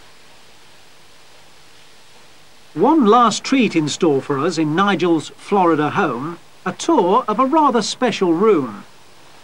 Well, welcome to the trophy room. We've got a few specials in here I'd just like to point out to you. This is a collection of Waterford crystal, and in 1985, which was my first Grand Prix win, starting at the top, which was in England at Brands Hatch, which was the European Grand Prix. The second one in 86, which was also at Brands Hatch, which was an epic battle between Nelson Piquet and myself. And then in 87, the race actually changed from Brands Hatch to Silverstone, and we won, creating a hat-trick of wins in my own country. And then we had two second places in between 87 and 91, and the one at the end there in the middle is not Waterford Crystal, but that was the winner's trophy of last year in 1991. So 4 race wins in my home country in 2 seconds, very special. And then moving along here, we've obviously collected some other trophies around the world, which is from Mexico, South Africa, Italy. So what we've got to hope for, we might have to sort of make a little bit more room this year, but I hope to sort of get a few more to join the collection. After his performance so far this year, there's no doubt that he will. Join us again for all the news and inside stories from the other locations on the Formula One calendar with your host, the leader of the championship, Nigel Mansell.